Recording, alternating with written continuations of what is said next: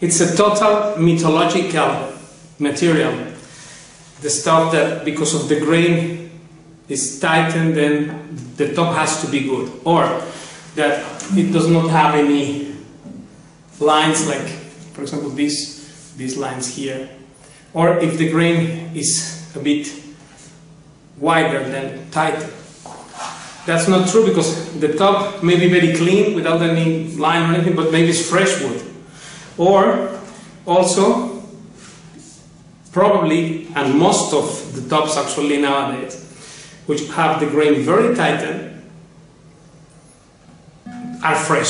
So it means that the wood which is nowadays circulating, which is properly aged and perfect wood, is like either German spruce or the Norway top like this, highest quality is to be considered such because of the sound and of the proper aging thing, and because of how it was cut, of course, how you get the cut of the wood perfectly fitted there.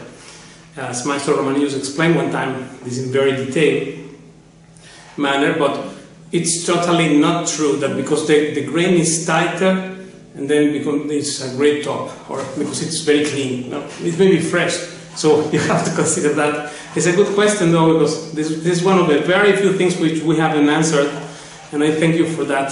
Thank you, and I'll see you next time.